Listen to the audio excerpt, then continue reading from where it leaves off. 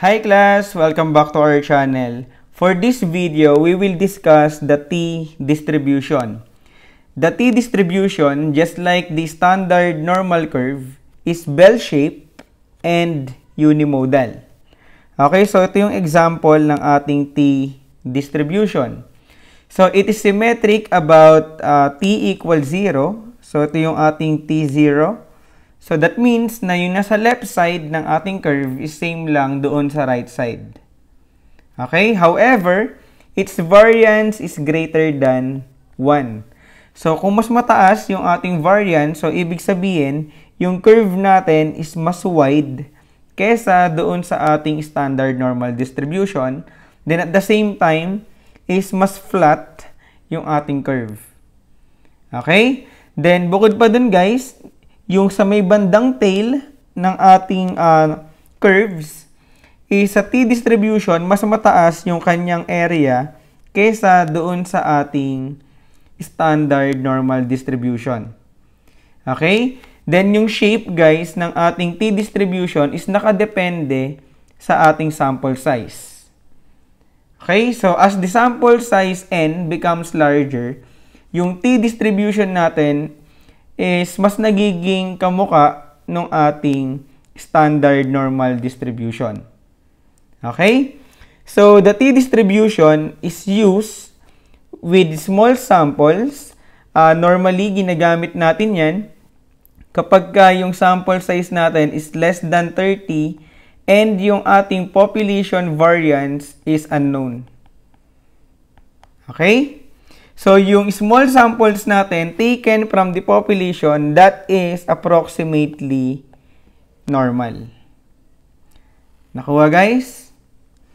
So, the t-distribution formula is given by t equals x bar, ito yung ating sample mean, minus the population mean divided by s, which is the standard deviation divided by square root of the sample size.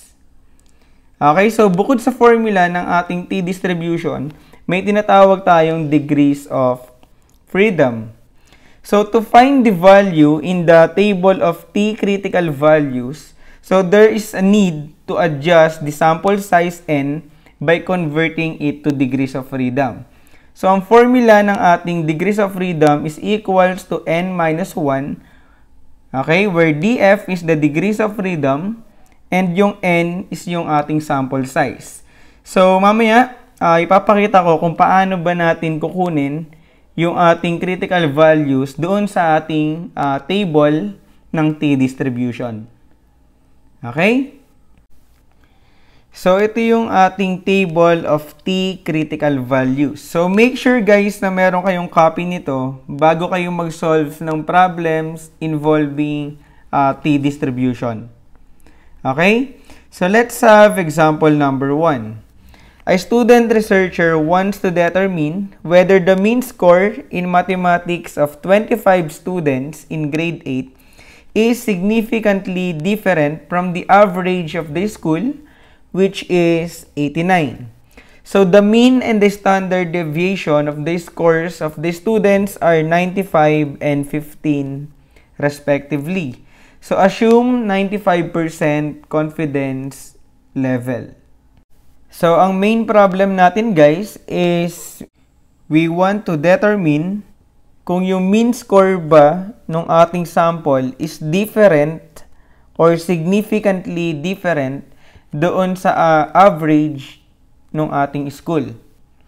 Okay, so ang first step natin dito guys is we need to identify first yung ating mga given. So, una, we have 25 students. So, that is our N. Okay, next is yung average nung sa school, which is 89. Yan yung ating population mean.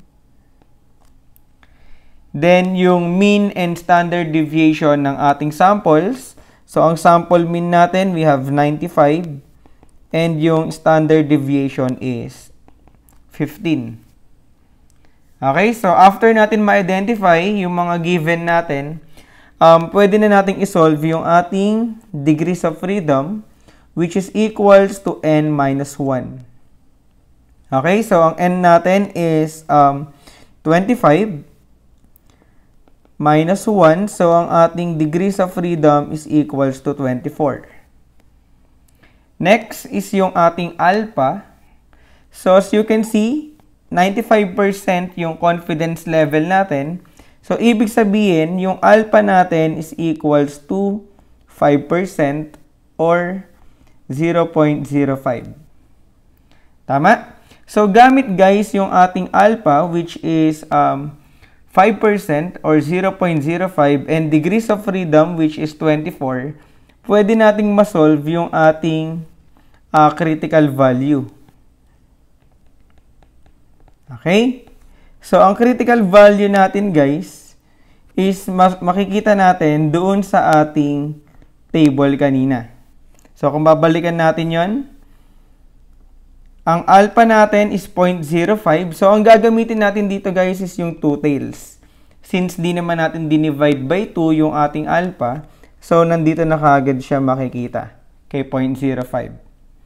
Okay? Then, yung ating na-solve na degrees of freedom is equals to 24. Ito yon. Dito makikita guys sa may first column ng ating table. So, as you can see, na yung area in 2 tails natin, okay, with 0.05 alpha and yung degrees of freedom natin is 24, ang area natin is 2.064. Okay? So, ito ngayon, guys, yung ating critical value. Okay? So, after natin ma-solve or makita yung ating critical value, next natin is i-solve natin ngayon yung ating test statistics. Okay? So, using the formula mean minus population mean over S over square root of N. Okay? So, ang ating sample mean is equals to 95 minus population mean which is 89 divided by S. So, that is 15 over square root of N which is square root of 25. Okay? So, simplify natin to guys. So, 95 minus 89 that is equals to 6 over 15 divided by square root of 25. So, that is 15 over 5. Tama? So, 15 divided by 5, that is 6 over 3. Then, 6 divided by 3. So, ang t natin ngayon is equals to positive 2. Okay? So, after natin guys ma-solve yung ating test statistic, which is equals to 2, i-compare natin yan guys doon sa ating critical value which is 2.064. Okay, so balik tayo ngayon guys doon sa ating t-distribution. Okay? So kung i-graph natin yung ating critical value, kung ito yung 0 ng ating t-distribution, yung critical value natin na 2.064 is dito makikita sa bandang right side. Tama? So, kung ito yung ating critical value, itong shaded region natin ngayon, ito ngayon yung ating critical region. Okay? So, kung i-graph natin ngayon yung ating na-solve na test statistic, which is 2, so, dito natin ngayon yan makikita, guys. Okay? Sa labas ng ating critical region. Okay? So, as you can see, na yung value ng ating test statistics o yung ating computed t-value does not fall doon sa ating critical region. So, therefore, na yung ating mean score nung ating grade 8 students is the same lang guys nung ating population mean. Okay, so ito ngayon yung ating magiging conclusion. Okay?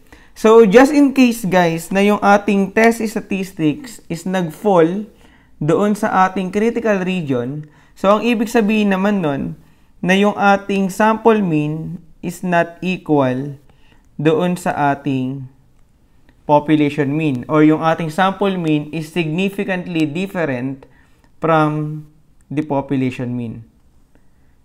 Okay?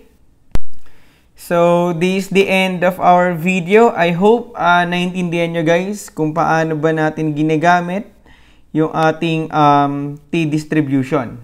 Okay? So, if you have questions or clarifications, kindly put them in the comment section below.